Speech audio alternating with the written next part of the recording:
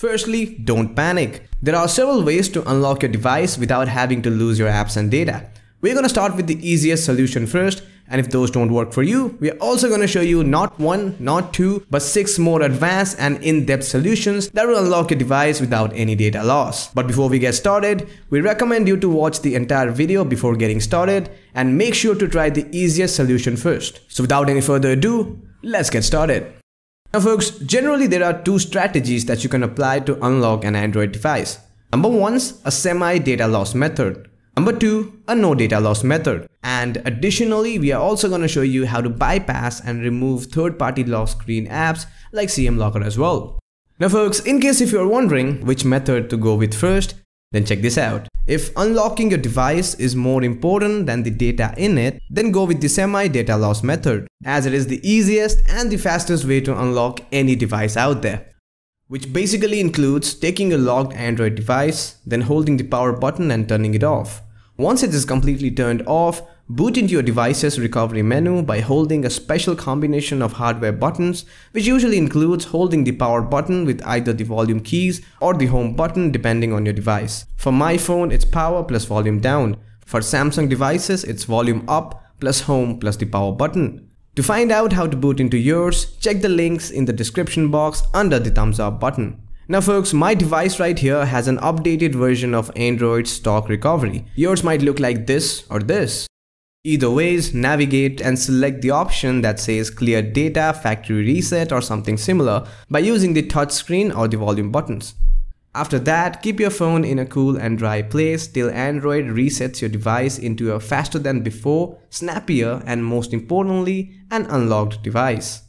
Factory resetting your device through the Android recovery is gonna save you from a lot of headaches. Although it does format your phone, deleting certain files like apps and settings, but however, if your data was synced via your Google account, which most devices are these days, all their important files will be back within hours of logging in into your Google account. Plus, it's just one straight method that works every time on every Android device out there. It's probably the easiest and the fastest way to unlock any Android device out there, period. With that, we come to the no data loss methods, under which you get to remove the lock screen and also get to keep your apps and data. Sounds great. Under the no data loss strategy, there are a total of 6 methods that you can apply. All of these methods are tested and would bypass, reset or entirely remove the lock screen without any data loss. As always, we're going to start with the easiest method first and then move over to the harder ones. Number 1, Google recovery option. This is the official way to unlock your locked Android device without losing any data.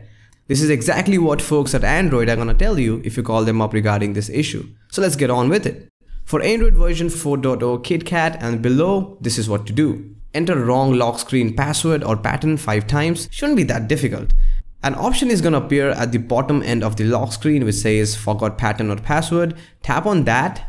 Then you'll be prompted to enter in your Google username and password that you used to set up your device. I'm gonna pass it over to my friend who owns this device to fill in his credentials. Now if you can't remember your Google password as well, then head over to this link right here to reset your Google password. Once the credentials are filled in, tap on sign in, then it's gonna take a couple of seconds to verify. Just make sure that your device is connected to the internet throughout the process.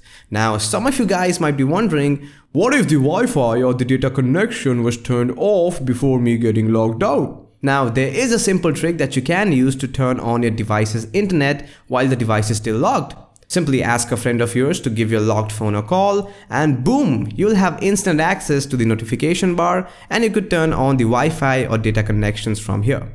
Once the verification part is done, you'll be prompted to select a new lock screen. Select one which suits you. We're gonna go with this new pattern and boom, your device is now back under control. Nothing's changed, as simple as that. But what about devices running on a later version of Android, that is version 5.0 Lollipop and above? Now folks, with higher security standards, Google decided to give away the old forgot password system and went with a more robust recovery system called as Android Device Manager, ADM in short.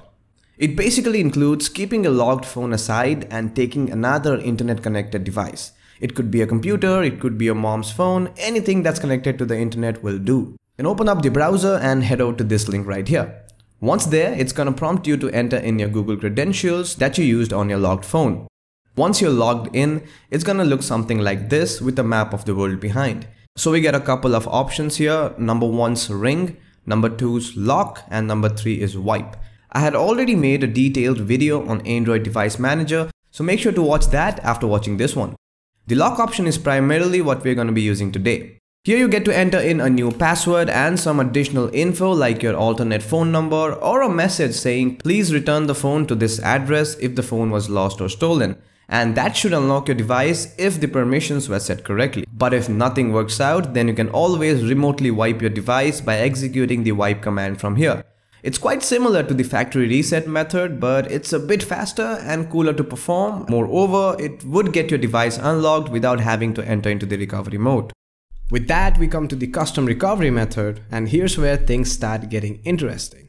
Under this method, we are gonna technically break into the Android system and delete the files that holds your password, fingerprint, and lock screen data. So when you turn on your device, Android literally forgets that your device was ever logged and opens up into an unlocked Android device with all your apps and data intact. However, the only requirement for this to work is your locked device should have a custom recovery installed. Now folks, it all sounds good on paper though, so let's go ahead and try it out. As you can see, my phone over here is both fingerprint and PIN code protected, so it's locked up pretty good. So first of all, turn off your device. Once your device is completely turned off, boot into your device's custom recovery mode by holding in a special combination of hardware buttons, which usually includes the power button with either the volume keys or the home button depending on your device. For my device, which is a Motorola G4 Plus, it's volume down plus the power button. In order to find out yours, check the description box under the thumbs up button. Now folks, my device over here is running on the TWRP custom recovery, which is the most widely used custom recovery out there. But your device might be on a different custom recovery, which can be the Clockwork Mod recovery or the Phil's custom recovery, which might look a bit different than mine over here, but more or less the basic set of options here are same across all the custom recoveries. So first of all, head into the mount section and enable everything that's on the list. Once that is done, head back, and now we're going to be needing a file manager to delete the lock screen files that I was talking about earlier. And for that, we're going to be using the Aroma file manager. The link to that is also in the description box. Simply download that file and move it into your device memory, either through an SD card and USB cable. Well, your computer will recognize your device if it is in the recovery mode while connected to your computer. Or you can also transfer the file through the USB OTG cable. Once the file is in your device, simply head over to the install section right here. Then find and open the Aroma file manager.zip file. Okay, mine's over here. So let's open it up. Now it's going to take a couple of seconds to load. Once you're in the Aroma file manager, navigate over to the data folder, then head over to the system folder. Then scroll all the way down and delete any files starting with these prefixes. For newer Android devices like mine, it's Gatekeeper and Lock Screen. For older Android devices, it's simply gesture.key or password.key. So in our case, we have a total of 5 files to delete. It starts with Gatekeeper and Lock Screen prefixes. You might have 2, 3, or even 6 files to delete depending on your device. But just make sure to delete only those files which starts with these prefixes. Either ways, select the files by long pressing on them. So it's 1, 2, 3, 4, and 5. Then tap on the menu button over here. Then tap on the delete button and hit on yes. Once that is done, exit the file manager and it's going to take you back to the custom recovery menu. Then head back and tap on the reboot button to restart your device. So here's the device after the boot. Let's check out if it worked or not. So I got my finger crossed here. And boom, as you can see, no more lock screen, it's completely unlocked. But before we start judging things, let's go ahead and check out if I got all my apps, games and data intact.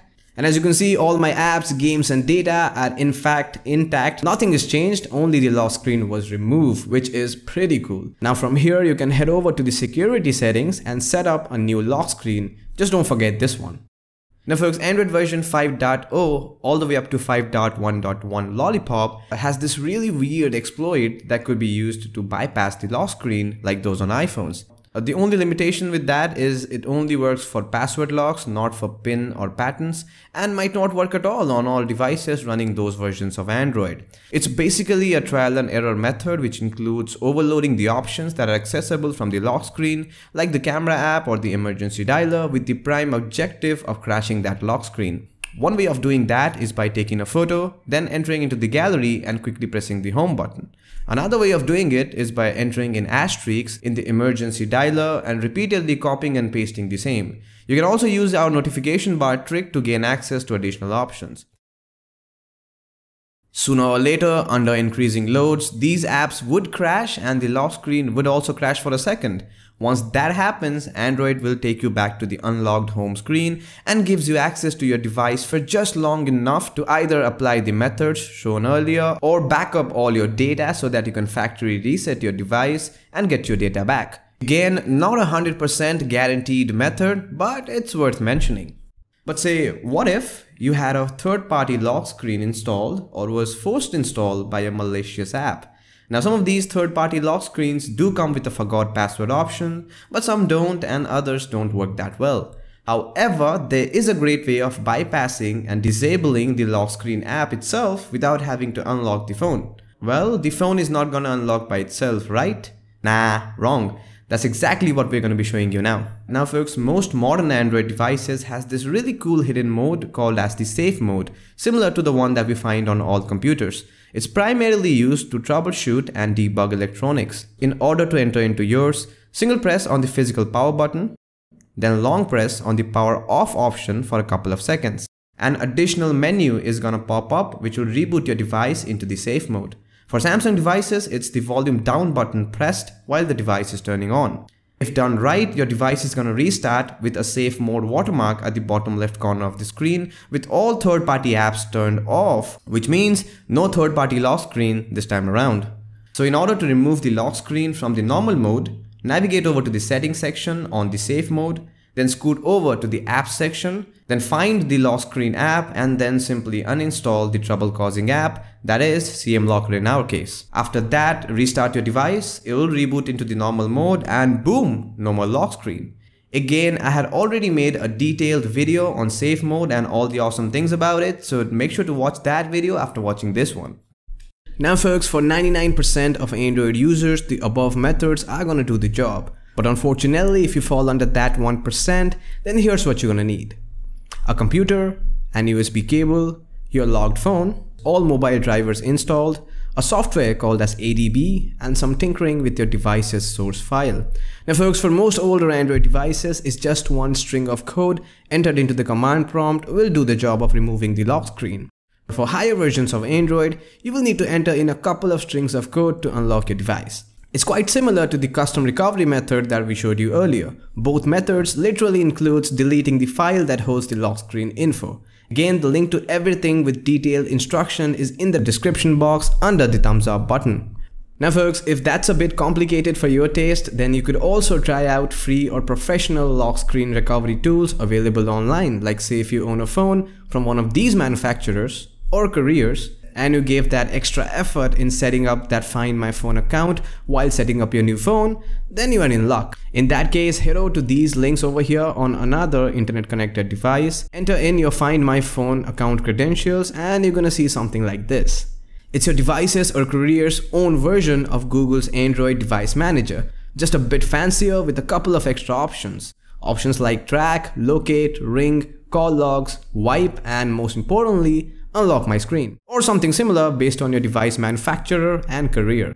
Select that here and your phone will unlock instantly over there. Again, if your logged device was not connected to the internet, you know what to do. An almost similar service or a version of the same is provided by almost all major device manufacturers, from Apple to Windows, AT&T to Verizon, and also by most major Android device manufacturers. In fact, a simple Google search will help you find out a similar service if made available by your device manufacturer or courier. So again folks, if you're enjoying this video on your unlocked phone, then it's always better to set up a recovery strategy as soon as possible, because you never know when you might get logged out of your lovely device. It happened to me twice, it happens to the best of us. So folks, if this video was helpful to you in any means, or you just got to learn something new today, then don't hesitate to give this video a thumbs up. And do share this video with your friends on social media. As someone once said, knowledge is power.